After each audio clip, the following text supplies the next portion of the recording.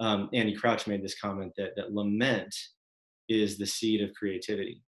And so we're going to unpack that this evening and really explore what does proximity awareness with the brokenness of the world do, and how does that help us actually unlock creative potential for what could be a reset, what could be possibility in the years ahead. And as we thought about this forum, 3 people came immediately to our minds that we thought, if we could get these 3 people in a webinar, in a Zoom platform, and talk about this for an hour and a half, it would be awesome. And just so thrilled that all 3 of them could make this time, and we're eager to jump in. And so let me just introduce our panelists or our guests here at this time. So first, I'd like to welcome Mako Fujimura. Mako is a leading contemporary artist, author, speaker, founder of the international arts movement, has written widely about a whole range of things, but certainly including confronting grief and trauma in art, and how to kind of connect that to finding hope and mending. And so, Mako, thank you for joining us. We're so excited. It's great to be here. Second, I'd like to welcome Alissa Wilkinson. Alissa is an author and a film critic at Vox, also associate professor at King's College in New York, and has thought also about a wide range of topics relative to our theme, but interestingly also has engaged with apocalyptic literature and themes, and I think that'll be fun to dig into. So Alissa, thanks so much for joining us. Yeah, thanks for having me. And then thirdly, would love to welcome Lecrae. Lecrae is a Grammy Award-winning hip-hop artist, recording artist, founder of Reach Records. And Lecrae, whenever we do a Veritas event with you, it's always such a privilege. So thanks for joining us this evening. Honored to be here. Thank you. So let's dive in. What I'd love to do, just kind of as a way of icebreaker, kind of warming up to the conversation, is, and we've done this the last 2 forums as well, is get a little glimpse of your lives. And so all of our lives have been disrupted. They've all been changed in pretty big ways, at least most of us. And so Alissa, why don't we start with you? You're a film critic. There are no more movie theaters that are open. So anyway, would just love to know how has your life changed? Yeah, it's been interesting. I mean, like you said, there's no more movie theaters open right now. I think the biggest change from that has been that I've pivoted from covering blockbusters, which I would normally be doing right now, to covering almost entirely art house and independent cinema, because they're the ones releasing to virtual platforms. So that's been pretty exciting. And then, as my students can attest, I've been lecturing at a webcam for 3-hour stretches for the past few weeks while they chat at me, which has been not too bad. I think it's been pretty fun. But because one of the subjects I teach is postmodern theory, it's sort of felt like we're doing like live immersive version of the class through our screens. It's been weird. It's been weird. Well, glad we could provide you with another opportunity to jump on Zoom. So Lecrae, let's go to you. I mean, you're a recording artist. You do a lot of things, and I've been following your engagement with the homeless community. There's a lot you're doing. How has your life changed? Oh my goodness, how hasn't it changed? I think the biggest, most dramatic aspect of my life is running out of toilet paper. That's it's horrific. But no, you know what? I think everything has changed. I mean, the patterns of life, the normalcy. I travel, I tour, I speak at colleges and places all over the world, and now it's been regulated to home and just learning how to do it virtually. And so it is, as Alissa was saying, it's weird. Definitely the online performances, that's weird. It's just weird, like performing, to my computer screen. So yeah. Well, Mako, why don't we go to you? How has your life changed? Well, I'm usually traveling in this period. I had several lectures that were canceled, and I split my time between my Princeton studio and Pasadena studio. So I end up going back and forth. Since I came back from California 3 weeks ago, I've been staying put. So that's definitely changed. On the other hand, for an artist, I am always social distancing from the world, kind of very high introvert. I love to stay in my studio and work. So I've been getting a lot of writing done and painting, obviously, behind me. They're all, I've been pretty productive. But at the same time, to my surprise, I've been as busy as ever doing these things, you know, tonight with you. But I've been saying yes to almost every podcast because I think it's important. I've also started a YouTube session, sometimes live sessions right out of the studio. So people who subscribe to my YouTube recognize that the setup. I set up the studio inside the studio, and I have been talking about generative way that we can use our time even through our traumas. So this has been, that's a new thing. I would never have done that apart from this crisis, and this way of communicating through Zoom and other means is fantastic, and it has given us, I think, a new way to communicate. So I'm grateful for that. Well, one, I'd love to just kind of dive into our topic, and Mako, that's actually a great kind of preamble to what we're going to talk about. So why don't we actually start with you on this? You know, a theme for us that we've been wrestling with over the series is this sort of connection between lament and creativity. And, you know, the Surgeon General started off our week by saying this could be one of the saddest weeks in American history, right? Comparing to 9/11, comparing to Pearl Harbor. Mako, I know that you were like 3 blocks away back in 9/11, and you've talked a lot about the impact that had on you and your understanding of art and the connection between trauma and you know, beauty. So I wonder if you could just maybe start us off here thinking about specifically lament and creativity. How do you see these two things working together? Right. First of all, I lived 3 blocks away from towers with my small children, and they grew up as ground zero children. And I'm happy to say they're doing all well today. The eldest is married, has 2 children. So, and fortunately, none of us have been directly impacted by this coronavirus. But I have fallen in love with New York City, and it is just a painful time to watch my beloved city go through this time. After 9/11, I would often meander to my studio only about 10 blocks north, and it was all sequestered area below Canal Street. Nobody could get in unless you can show proof that you lived or worked there.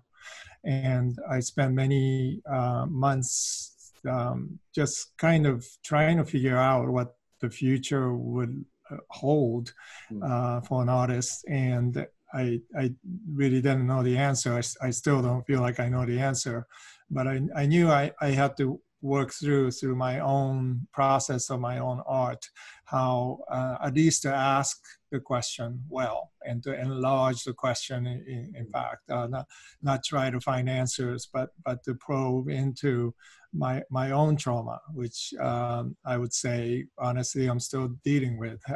It comes through in certain times and certain moments. And so this is, I would also say, is far bigger than 9/11 in one sense, that it is a global reality that everything is on pause. You know, the entire world had to shut down because of this virus. And it has such huge impact, not just economically, but culturally and other means. And I think this is going to have enduring impact in the world. I will say, though, we should remember that the most indelible marks made in cultural history has been done during trauma. Black Plague, Fra Angelico, Shakespeare, people were making their work right as 1/3 of the population perished. You know, all the writers that we love, from J.R.R. Tolkien to C.S. Lewis to Hemingway to J.G. Salinger, they all wrote out of traumas, directly out of traumas. So this is time for artists to harness their creative energies, and I mean, we're doing it anyway, so we don't have to even try, because that we intuit all of this. And but I think it's a very important time for us to focus on our inner voices and let that speak into the world. And my work for past 20, 30 years have been in response to what I call ground zero conditions of the world. And it has continued that journey ever since. I was trying to get out of it. You know, I was trying to get into celebrating the feast, you know, at the end of new creation, rather than trying to just, you know, respond to traumas. But I find myself thinking about Lament, and certainly Andy is right. I think that's the condition of our world, and especially today. And it's important for artists to process that. Yeah, maybe just Lecrae, just ask you to kind of reflect on that as well, and maybe add anything to kind of what Mako has sort of teed up there, possibly just in your own experience, how you've experienced sort of this connection between the importance of grieving or beholding brokenness and lament, and then creativity. What might you add to that? Yeah, Mako said some incredible things there that trigger, you know, a lot of places and circumstances that I've experienced. One of the things that I believe is that, you know, writing out of trauma and writing out of these places of pain, what you do for others is that you show them that they're not alone. And so I think that art that's created by wounded people helps other wounded people understand that they're not experiencing this alone. The art in many ways becomes the expression of their reality. And so I think there's an element of that I know I've written out of woundedness, and it's connected with people in a very profound way. But then I also think that though wounds help other people know they're not alone, I think scars help people know that wounds can heal. And so writing from a place of yes, I've experienced trauma, but at the same time, I'm in a process, or I've gone through the process of healing in the midst of it. I think that kind of art is very special and effective as well. It helps people know that these scars, these wounds that we're going through, that we're experiencing, are healable. And so for me, I think this has been a great time to revisit, as Mako said, some of the artists that wrote as they were navigating terrible things, or from the other side of something horrific and painful, because it helps us get a perspective of how someone overcame something that we feel is just incredibly traumatic. Yeah, I mean, Alissa, you know, engage with a lot of like a wide breadth of sort of artistic expression, certainly in film. I mean, do you see this playing out as well, this sort of connection between, you know, lament and creativity, and sort of where does your mind go on that? Yeah, one thing I've been thinking a lot about, I think, is that art. So for artists, art making is like a language that they're speaking. It's how artists process and understand the world, and then they invite us into that experience. So I've been thinking about how art can help us translate our experience that we can't put words around. Like I'm a writer, so I can write all day about the experiences that I'm having, but even then I can't always capture it. And so writers do this, painters do this, musicians do this, and all of these different ways of, I guess, apprehending the world, or sort of an epistemological thing where we're trying to make sense of what it is that we're experiencing together. That's something that artists do for for people who maybe aren't artists or who are creative in other ways, or who are just trying to find language to figure out what it is that they're experiencing. And I mean, the Bible models that for us in the poetry of the Psalms and of other kinds of, books of poetry, prophecy, things like that. But then, musicians, artists, painters, filmmakers, people who make TV, all of these people have done this and given us, even you can think about it as a metaphor, like it's something that we can wrap our heads around. So I've been writing about this a little bit recently because as soon as this happened, I found myself, like the night we quarantined, we sat down and started watching Chernobyl, the HBO show, which is just phenomenal art. It's some of the best TV I've ever seen. It's deeply sad. It's not about what's going on right now, but it also gave me something to work with, I think, inside of myself, like to start to process what I was experiencing, and realizing that what I was experiencing was not just like being bummed out because I had some trips canceled and being kind of vaguely worried about getting sick, but actually grieving something and feeling like this isn't how it should be. It's not even the way it had to be, but it is what it is. And so now we're going to have to go through it.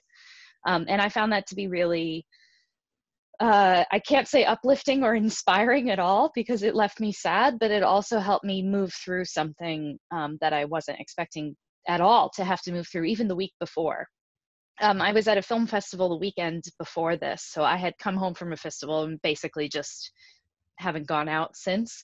And it was a nonfiction film festival, so it's all documentaries. So it's people working with reality. And one thing that was significant to me even then, I was watching people take reality, artists take reality and shape it into something that brought meaning into our reality. And I think that's what artists really are well equipped to do. And it's pretty harsh, I think, to think about a crisis or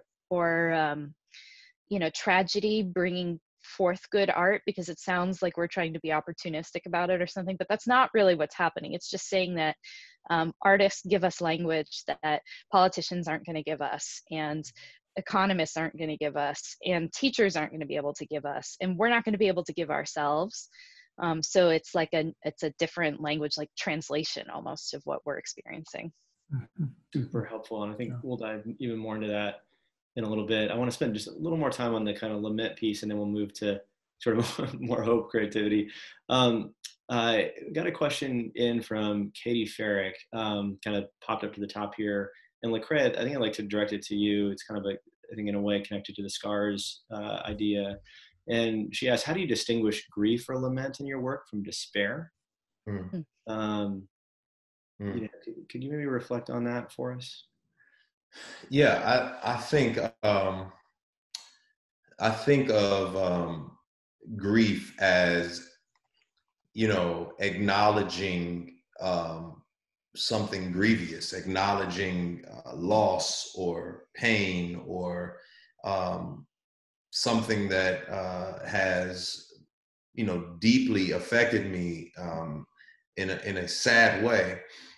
And I think of despair as almost perplexed, without hope, without solution, and at a place where, ultimately hopelessness. And I think, for me, I always want to challenge myself in my darkest moments, that I am not grieved to the point of despair, that I'm not grieved to the point of hopelessness, that I do have hope, ultimately because I believe in the words of Jesus. I believe in the eternal hope that he does offer. But even outside of that, I have hope that my life and every moment that I live, even going through trauma, it becomes my ceiling becomes someone else's floor. And so I'm able to articulate and express the pain and the grief that I'm going through, so that someone else can start there and have that as a foundation that they can walk upon and move forward. And I know that's greatly helped me historically, I think of just being a child and not really understanding why I gravitated to the lyrics of Tupac. I didn't understand it, but there was so much pain and so much trauma that my own childhood was able to connect with. And what he did for me was he created a floor that I could begin to walk on. And he had hit his ceiling, of course, but he created a floor for me. And I think that's what grief, what it can allow is it can allow some pain. Another quick example I'll use, it's kind of funny, but I remember being a teenager working at a grocery store, and I was riding a shopping cart, and I shouldn't have been, but it flipped over. It flipped over and it ripped my fingernail out of my finger. And I didn't know what happened. I just knew there was a lot of blood. So I covered it up. I went inside the store. I was kind of like screaming, wincing in pain. And I remember the butcher looking at me and he said, "Hey, calm down. You're going to be okay. You're going to be okay." And I was like, how can this man assure me I'm going to be okay? And he held up his hand and he was missing some fingers. and I can't explain to you, but it calmed me because it helped me understand someone had been through this or even worse, and that all hope was not lost. Mm-hmm. Yeah. Mako, I'd love to ask you to kind of continue with that thread. I mean, Yeah. you've written a lot about, how specifically even the suffering of Christ and sort of anchoring there provides this kind of approach that you can take to embracing kind of the full range of grief to hope and create out of that. I wonder if you could just sort of, run with that. Yeah, first of all, that's a great question. What's the difference between lament and grief? And I have to really just think about it while Lecrae was answering that eloquently. I really, when C.S. Lewis wrote Grief Observed, I think he had that approach right, because grief is something that you have to observe, from almost like you have to step out of yourself and look at yourself grieving. I lost both of my parents in past 2 years, and that's an experience that as an artist, personally, that brings you to a certain point, and a new, maybe a reality that you haven't experienced before. And you almost have to step out of yourself and look at yourself differently that way, and accept that things are different, and lament, it seems to me, is a disciplined practice that we all have to learn to do. Grief kind of comes to you because of your loved one passing away, or something that happens to you. But lament is a universal condition. One of the possibilities, let's say, that this crisis presents itself is the universality of the trauma. There's no one on this earth who's not affected by this. And that seems to me is an amazing opportunity, for a new opportunity that we never had before. Everybody stopped right now, and everybody knows somebody who's been affected. And if they haven't yet, they will. And so this moment has a universal connective tissue, as it were, because of even though we may be separated by geography and cultures and language, this is universal. We can share, after 9/11, what I observed was that downtown Manhattan became a true community that it never was really. Tribeca, if you're walking around in Tribeca, it was sequestered from the rest of New York. So you knew that total stranger walking her dog, you would stop and you could talk to her because you shared something together, very similar things. And this is going to be like that, across the world. And so this is you know, in a way, amazing phenomenon. But so there'll be people grieving, but what is the lament that we are called into, you know, universally, and how can artists help that? Because whatever we do right now is going to be lament. So we can assume that what we do, what we paint, what we write, what we sing, or even how we see a movie that was done before the crisis is going to be affected by how we respond. And so this, in a sense, that's the seed of, I believe, generating something new, even though it may not be, again, it may not be solutions to the problem, but it opens up the question in a deeper way. Well, and I'd like to just actually ask you a follow-up. You know, you've commented in different settings before about how art can be healing and art can mend. Mend wounds. So I was thinking about when Lecrae was speaking. I just before the this crisis happened, we launched what's called the Kintsugi Academy, and here's a sample of a kintsugi. This bowl was fractured, and in one of our academies, a designer mended it with Japan lacquer and filled it with gold. And this is a venerable tea tradition, harking back to 16th century Japan. But I befriended a kintsugi master who was willing to come to US. So we've been touring him, doing this art form. But he developed a technique where anybody can do this. Japan lacquer is notoriously difficult.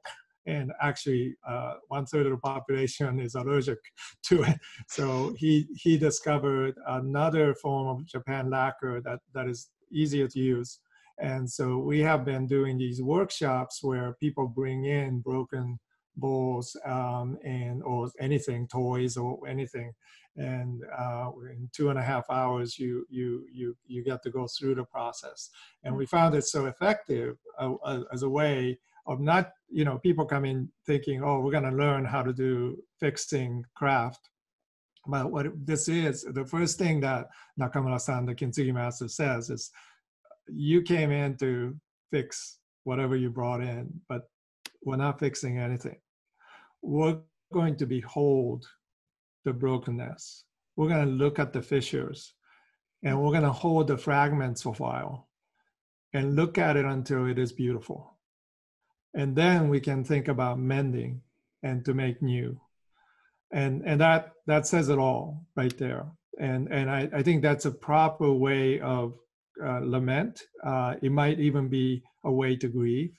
Many participants who participate in Kintsugi workshop told us that it was absolutely healing for them, because they began on the journey of healing, not trying to fix it, but trying to mend to make new.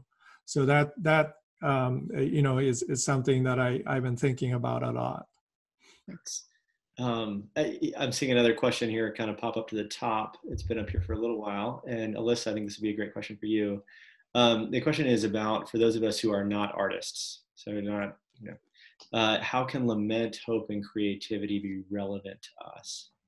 So I'm just thinking of, you know, those in our audience who, you know, appreciate art, looking for meaning and purpose like all of us are relative to this crisis, widespread crisis. You know, for those of us who are not artists, how can lament, hope, and creativity be relevant to us? What would you say to that?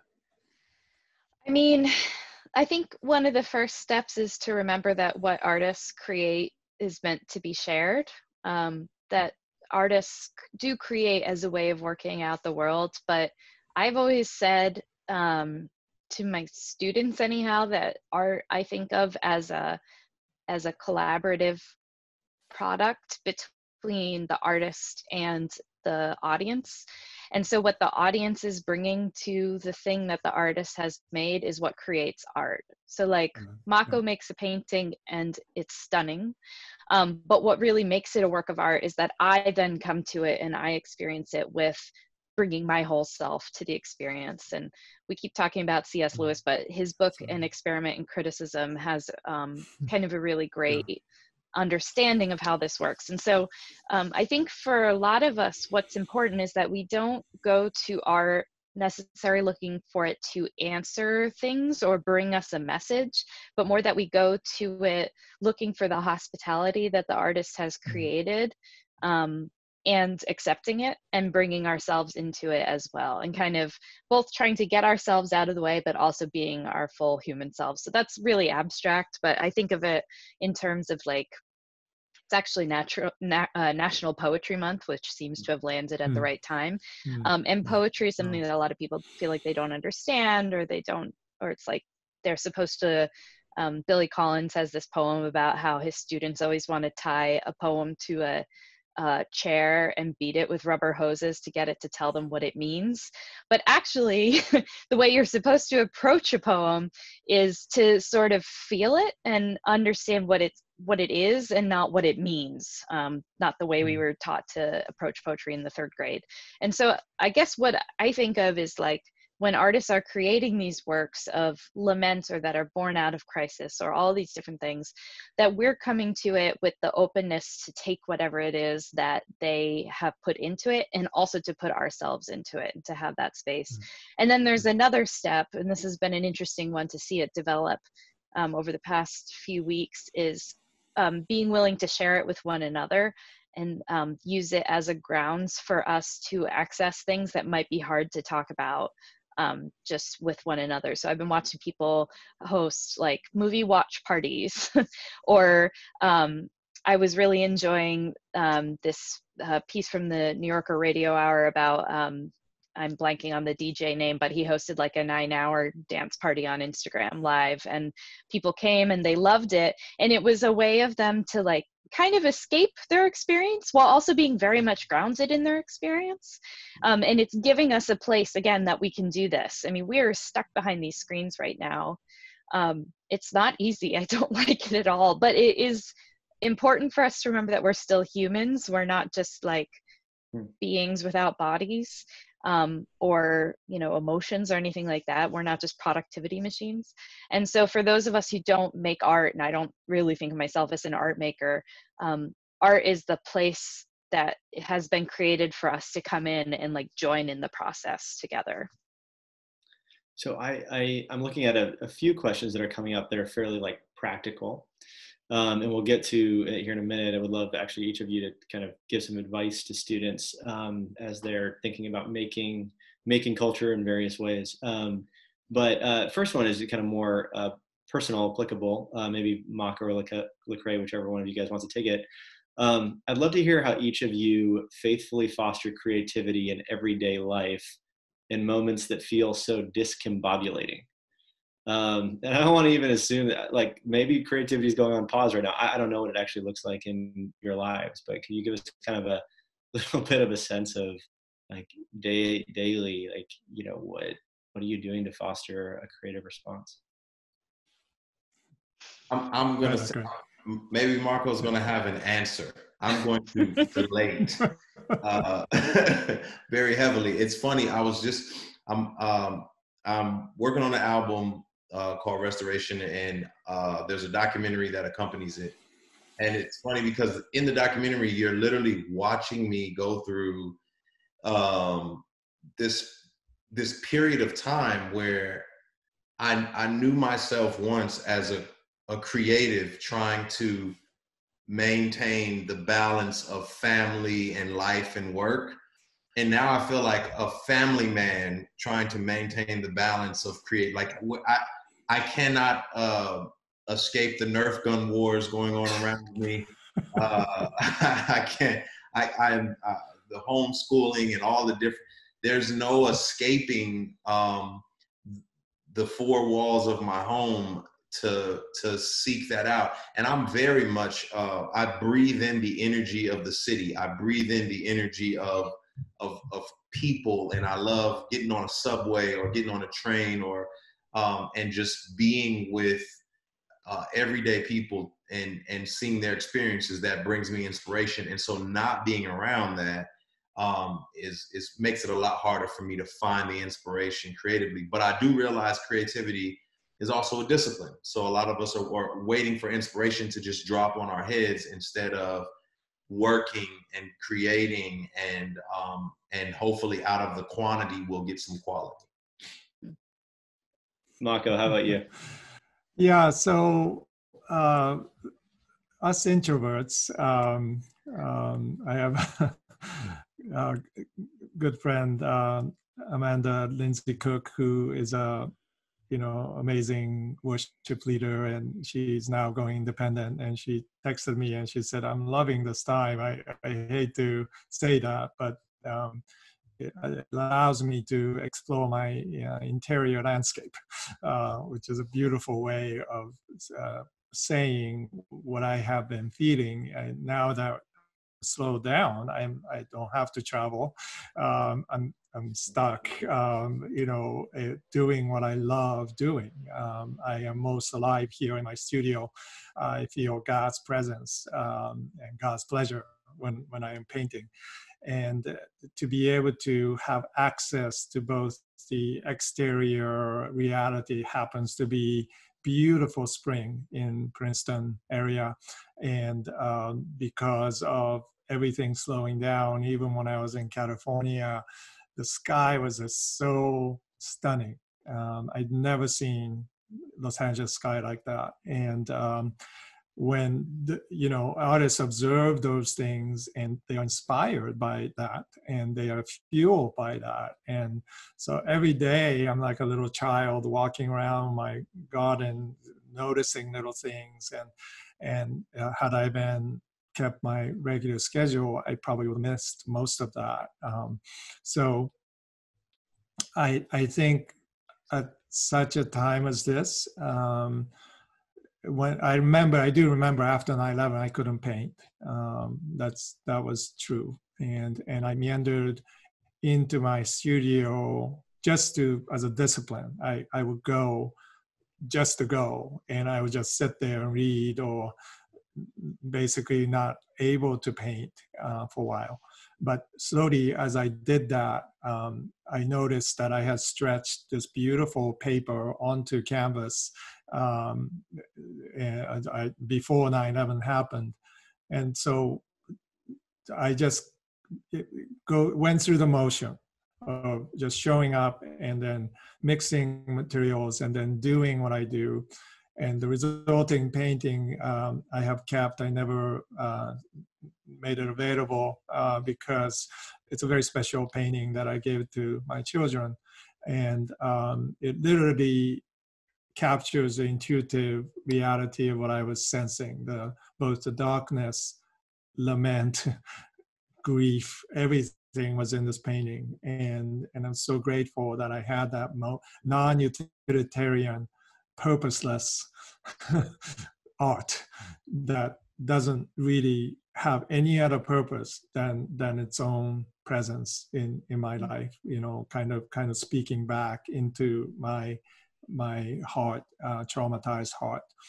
And in this crisis, I'm fortunate to say I don't have family members afflicted by this, or friends. Few of my friends seem to have had it, but they recovered good, well before the crisis hit. So I think I don't have that immediate trauma, and yet so I'm trying to.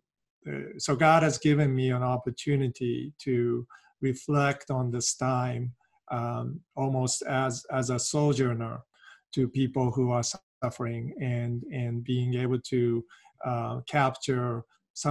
carry on some of their trauma and some of their tears. And I speak a lot about John 11:35, Jesus wept, two words that really don't make sense because Jesus came into Bethany to raise Lazarus from the grave. And he told his disciple that. He said to Martha, "I am the resurrection and life." And when he saw Mary angry, weeping, grieving mode, Jesus simply wept. And that made no rational sense, because all he had to do was bring Mary by the hand and bring her to the grave, raise Lazarus from the dead, and say to Mary, "You have little faith. You should have trusted me. I am here to show the power of God." No, Jesus didn't do that. Jesus stood, Word of God stood silent with Mary and shared her suffering because it was important for him to do that. And Mary understood intuitively what that meant for her. So she goes, and her response was to get her wedding nard to anoint Jesus before he enters Jerusalem, the most expensive, extravagant gift back to the Creator. Also, that doesn't make sense. These two central pinholes for me to look at the entire Bible through. And because of the gratuity and extravagance of Christ's tears, we know that Christ's tears are with us today. And so that's the kind of the base from which I even pretend, maybe by faith, I can claim that I am painting with Christ's tears. And because that's the profound reality of creation, gratuitous nature of creation, that cannot be accounted for by the industrial pragmatism or Darwinian reality. And so to me, that's like the central part of the gospel, and it's where I draw my energies from. That was beautiful. Thanks. I've been thinking about this a lot. I want to thank you for Jesus' tears now. That's beautiful. Thank you. Well, wow. I'm just absorbing that as well. I would love to take things in a little bit of a practical direction, if we can, if it's not too jarring. And Alissa, maybe kind of start off, with you on this one.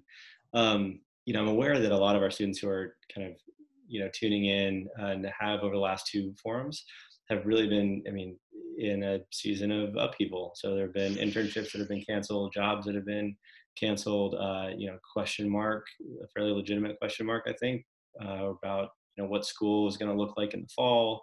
There's just a lot of uncertainty. And for a lot of the students we work with, whether or not these are sort of students that aspire to be sort of artists in a traditional sense, so many want to be culture makers and want to be contributing and producing and making good of the world. And now we're in this isolated, disrupted moment, and, kind of looking for, what to do with that energy that wants to make and contribute and meaningful contribution. So let's maybe start with you. What advice would you give to a student? Let's say they're graduating, job just got canceled on them, like sitting at home. What will you say to them? So I'm going to come at this from a weird direction, which is to say that while Mako was talking, I was thinking about the part of the Bible that I've been thinking about a lot. And this is because a weird effect of being in this lockdown has been that my husband and I were invited to a number of Zoom seders from our Jewish friends this week. And I think we're going to attend two, which might mean we're doing more Jewish religious observance this Holy Week than Christian, but we'll see. But in any case, it struck me today how interesting that's going to be, because seders are remembering a time of plague and crisis and hardship, right, for the Jewish people. And they're apocalyptic. I have to bring it around to this because I did write a book about this, but apocalypse and apocalyptic moments aren't about the end of the world. They're just kind of about the end of a world. And the purpose historically of apocalypse, what that it means is it's actually a time of revealing. So like the book of Revelations is called that because it's revealing something, where the apocalypse is pull back the curtain on reality and they show it's what's really been going on underneath what we thought was our reality.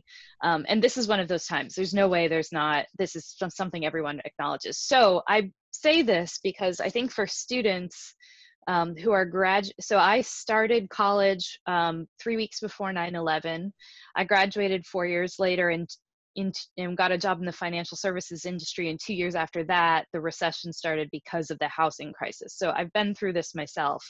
And I think that something that's important to remember is moments of apocalypse are moments of clarification. Sometimes they're like places where we can stop and say, hang on, is the trajectory I'm on actually what I think is where I'm supposed to be? Like, is the thing I've been driving at the place I actually want to be driving at? Is the point that I've been seeing as my future flourishing actually where flourishing is going to be? And that's sometimes the answer is yes, and that's good. And then you're frustrated because you feel called to something that doesn't really exist. So like, I work in media. I have no idea what the future of media is. It's always scary. It's especially scary right now. But moments of apocalypse are a really good time to sit down and take stock of what you think is real and make sure that it actually is real. Like, what is it? Is it that you want to be a journalist, or is it that you want to communicate with people, or you want to tell truth, or what are those different things that that are actually driving what you've been driving yourself at? And then also to remember that this is going to be hard and difficult, and it's not going to probably look anything like you thought it would have 2 months ago, but that doesn't mean it's the end of the story. Like, you're not doomed to some kind of, I don't know, whatever it is that is coming up in your nightmares right now. Like, this isn't a surprise, certainly to God, but also people have been figuring out how to live through crisis for all of human history. And it does feel like, certainly for millennials, like we've been through this before pretty recently, and we're going to probably go through it again. But it is a way to think about, okay, what actually are my priorities here? What do I actually think is important? What is real reality? And for people who are really thinking about creativity, justice, all those things, this is a real moment of clarification about places that our culture has been deficient in creativity, in solving problems, been deficient in justice for people who need it. So how can you be part of the solution is a really big question, I think. And maybe that's what you're going to do for a while, and then you're going to go on and do something else. But this is a real moment of, I don't want to say opportunity, because that sounds like finding silver linings, but it certainly is a moment where creativity is vital. We need creative ways to solve these problems, not the old ways. They're not working, and we know that now. So helpful. And I'm just going to put a pin in the comment about injustices and things that are getting revealed, because I want to make sure we come back to that. But why don't we go to Lecrae? What advice would you give to a student who, kind of like I described, and launching out in the world, wants to be a culture maker, and in this context, what advice would you give? Yeah, I think, first and foremost, I would say, if you are indeed a student, the best way to become an authority on anything is to submit to authorities. And so submitting to some authoritative views on what has happened historically in this circumstance that we're in, reading about the Great Depression, reading about plagues of old, and how people navigated, what were the principles that you can extract from that in order to move forward and help in this particular season, in this time that we're in. I found it interesting to look at people who survived, world wars when the world was turned upside down, and talking to my friends in the Middle East where, refugees' whole entire lives have been disrupted, and they're having to reprocess and rethink everything about what they're doing. And I found that there are just some incredible principles that can be extracted from these scenarios that we can apply here and now. Obviously, as Alissa said, these are not instances where God is caught off guard. As a matter of fact, throughout a biblical narrative, you see tons of plagues and famines and wars and captivities and people being stripped from their land and having to figure out what to do. And I think of Israel being in captivity and being told, you're going to be here for 70 years. What I need you to do now is raise families and plant gardens and build homes and cities. And so there's a sense, a call for us to engage and get our hands wrapped up in this new normal, in this new reality. And obviously there's got to be a moment of grief. We've got to acknowledge where we are. I think what I kind of like give a snapshot answer for people to think through. I tell people to digest the reality of where we are right now, because it's going to take you time to just understand what in the world is going on. Then assess,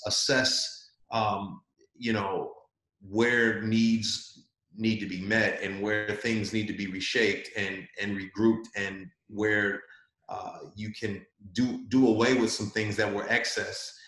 And after assess, invest. Find ways to invest in society, yourself, your community, your relationships. I've had an incredible time investing in my relationship with my family, being here in isolation. And there's been some incredible moments that have just sprung up, where there are going to be things that after this quarantine is lifted that I'm going to miss. As grievous as this is, there'll be moments that I'm going to miss because I was quarantined in having to do it. But that's what I would say to a student is, digest the reality of what's happening, assess where needs can be met and how you can help shape the culture, and invest into the culture. And that's done through becoming an authority on where we are and what we're sitting in right now.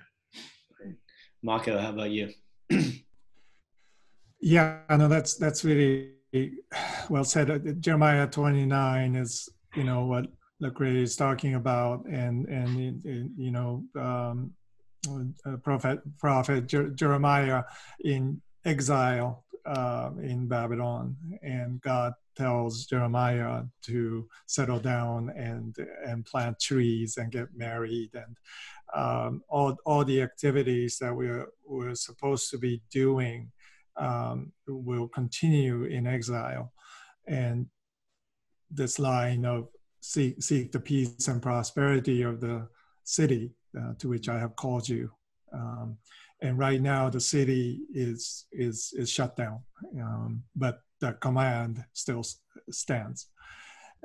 So what does that mean to seek the peace and prosperity of this land, regardless of whether we have jobs or not? Now, obviously, economy is important, and we don't want to neglect the necessary work to rejuvenate that into the world. But as Lecrae said, I don't want to go back to the world in which before this crisis, because just by doing the same thing, we're going to be exiled once again from what really the rehumanized capitals that we found during this time. And I talk about this in my culture care book, but let's say there's a triangle of capitals. At the bottom base is the financial material capital that we often think about when we talk about capital. But the other two sides, one is social capital and the other is creative capital. And I always tell artists that the only thing that's limited in the triangle is the material capital, because the social capital and creative capital, they're infinite. And so while you need a little bit of material capital to pay rent and so forth, what you really need is to cultivate the creative and the social capitals, because those are the ones that can amplify the very little that you have into something more substantial, and we can begin to understand our lives as limited as they may be right now. What if we invested in social capital, by calling up your grandmother?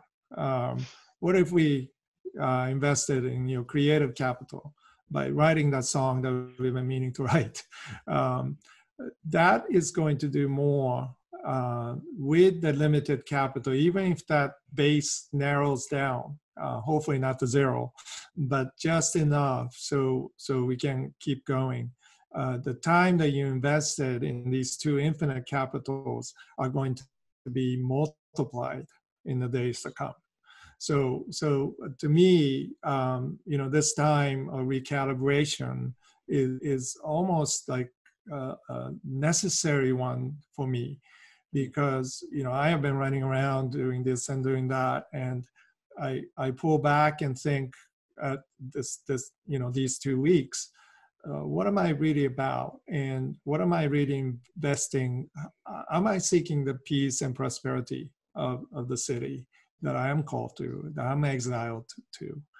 And and this is a moment when all of us can do that together. And this is a time where we recalibrate, all of us.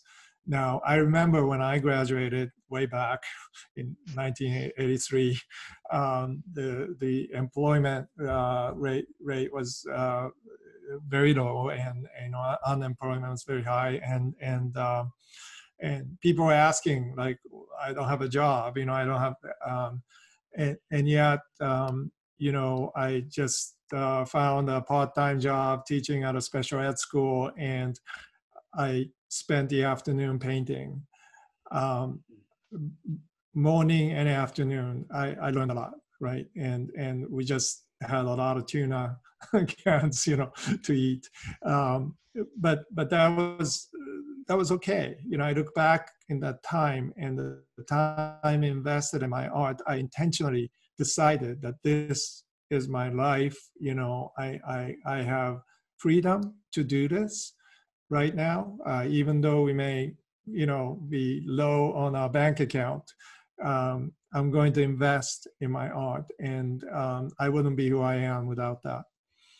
So we're going to move now just completely to student questions. We've worked in a number of them already, but we'll go kind of full in that direction. A couple notes just as we do that. One, just a reminder of how the Q&A works. So again, put your questions in the Q&A window, upvoting brings them up to the top, so we can kind of curate among the more popular ones. And the other just thing to note is, a huge part of our value here at Veritas is interaction, questions, kind of, that engagement and dialogue that we stand for. And one of the things we've been doing throughout the week to kind of cultivate these sort of questions and this seeking together has been Instagram profiles of search is what we call them. And so we've been profiling students throughout the week, as you all navigate these transitions and what kind of fundamental questions this is raising about direction, purpose, identity, what kind of a reset we could be imagining for parts of our society. And so would encourage you to tune into that too. It's really fun to follow. But why don't we go kind of completely into student questions. And I'm getting one here. We've got a couple coming in that are sort of around this theme. Mako, you were talking about a kind of a reset or a moment to kind of take stock. Alissa, you said sort of the same thing. This one's a little more for Lecrae, and sort of with the context, Lecrae, of you've in your music, and you've spoken about themes of justice and inequality, and sort of how to be thinking about and engaging that. So the question is, what sort of injustices or things that just are broken in our society would you be hoping we could take kind of stock of again as a part of this kind of collective moment of unveiling, I think Alissa said. Yeah, I think,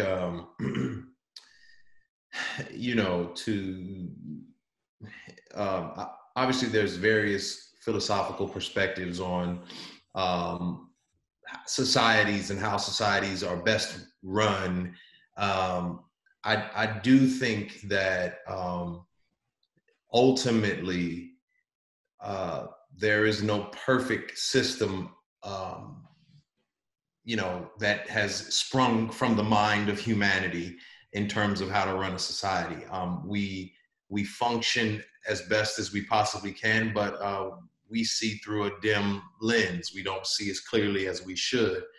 And so I think what is being revealed, or what I would like to see revealed, are how there was so much vanity, that we were consumed with so much vanity that we overlooked the most vulnerable. We overlooked the most susceptible to, disease and death and opportunity. And in a time like this, I remember when I first began to take this pandemic seriously, I thought about myself naturally, the human condition. I thought about me and how this affects my life and my circumstances and my surroundings. And then I realized, or I had the thought that, oh my goodness, I have the ability to process this. I have the ability to think through these things and the ability to self-isolate and to run to the grocery store to buy the things that I need. And I thought about all of the people who don't have that luxury, that ability to merely survive what is needed to survive, and how many vanities that we take part in. So I guess all that to say, I would hope that this is revealed to us how we have left a vast majority of society vulnerable, and how as a society, as a world, these gaping holes that we were blind to because of our own vanity and our own self-pursuit come to fruition, or help us to realize we didn't need so many of these things that we thought we needed. And there are people who need the simplest things that we take for granted every day. And so an organization that I've gotten to partner with is an organization based in Atlanta called Love Beyond Walls. And I called my friend Terrence, who runs that organization, and I said, they specifically help people who are experiencing homelessness. And I said, what are people doing?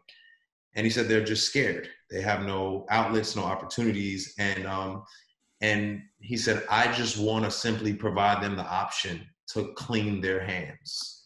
And so something as simple as that resonated with me deeply. And I said, and how can I partner with you on that? But that's what opened up my eyes to, there are so many simple things that we take for granted that are now the difference between life and death.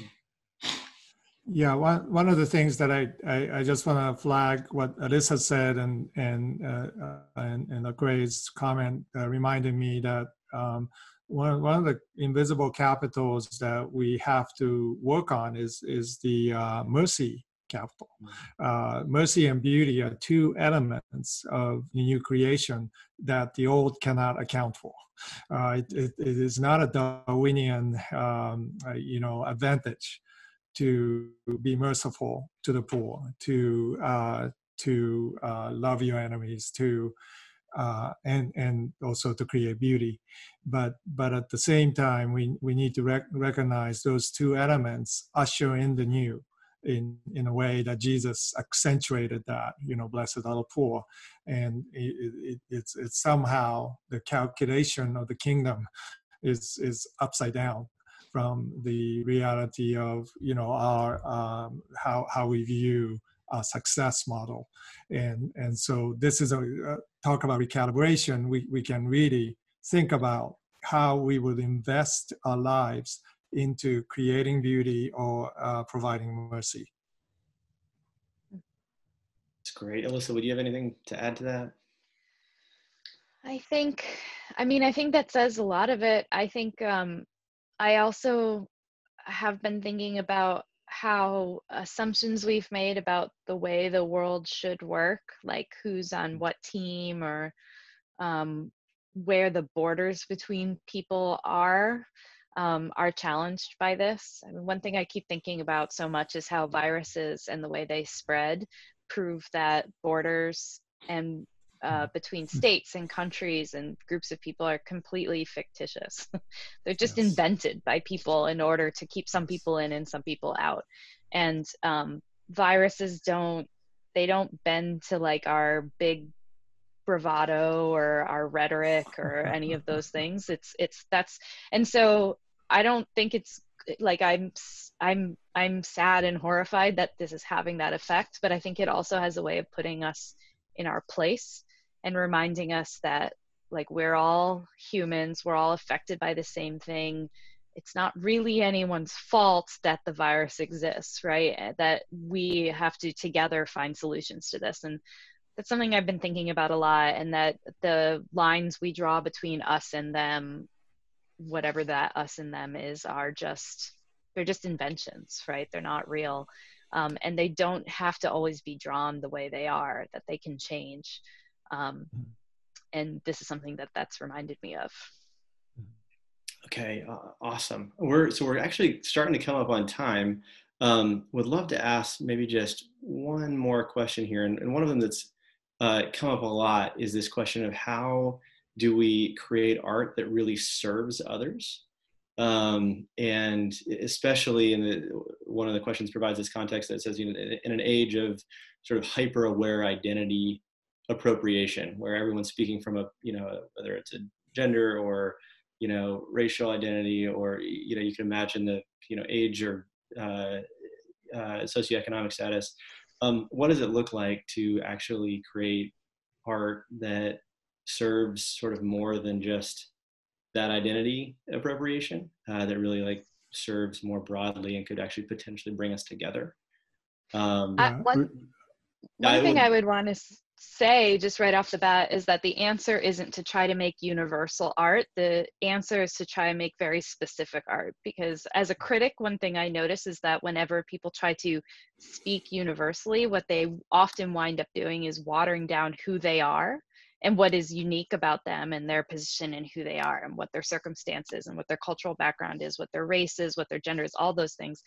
But when you can really speak authentically out of your place, that's something that people seem to be able to connect with. And so just from a critical perspective, this is something I think about all the time. And the art that I really respect is the stuff that's speaking with an authentic voice from the person who made it. That would be my answer. And that authentic voice often will not be anything that is serviceable. Oftentimes it doesn't frame itself, at least in the beginning when it's made, because it's so authentic. And it is not just self-expression. People mistake that. You know, part of the identity politics is that, oh, this is my self-expression. But art is not about self-expression. It can be part of that. Obviously, you know, we find that whatever our pinhole is, and we express that. But when you really delve down, when you have the discipline to push into it, you find yourself losing yourself at the end. It becomes a kind of a weird paradox. The more you understand how unique you are, the more universal it becomes, you know, and you have to lose yourself and to find yourself. But that's, at the same time, you know, a lot of the language of what I call utilitarian pragmatism that is pervasive in the church is not helpful for artists. It's actually detrimental to their growth. They, you know, for instance, people say, well, it's wonderful that you're a Christian artist. And I say, well, I'm not a Christian artist. And they say, what? You know, you're an elder, you do all these things. And I say, I am a photo of Christ. And I don't use the term Christian as an adjective. To me, Christ is at the center of my heart, and he is a noun. You know, he's a person. I don't dare, you know, push him aside to put art at the center. So many times, unwittingly, the church will force an artist to be an adjective existence. You know, Christian worship leader, Christian whatever, plumber, and that doesn't help the practice. It doesn't help the authenticity, finding that voice. And I want, you know, to be just as authentic myself. You know, so therefore, it may not look like it. If you're really authentic, you may not serve anybody. You know, Emily Dickinson writing at 3 a.m. in her little cherrywood desk in Amherst. She wasn't thinking about is this useful? She was thinking about, is this needed for me at this moment and for the world, that she ambitiously thought will someday read her poems. You know, it's amazing that we look at her work, or Vincent van Gogh's work, that nobody cared about. It wasn't serviceable at all to society. And they have become the essence, the most essential part of our culture. So these are some of the things we have to navigate through to address that question.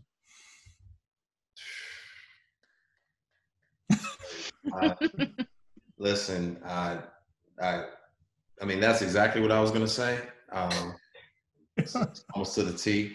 But yeah, I would have to totally agree. Again, I think that I mean, to reiterate what Mako said, the pragmatism that oftentimes is forced upon us, even societal pragmatism, where you're constantly battling art versus commerce, art versus commerce, art versus commerce, instead of focusing on creating authentic art and authentic expression.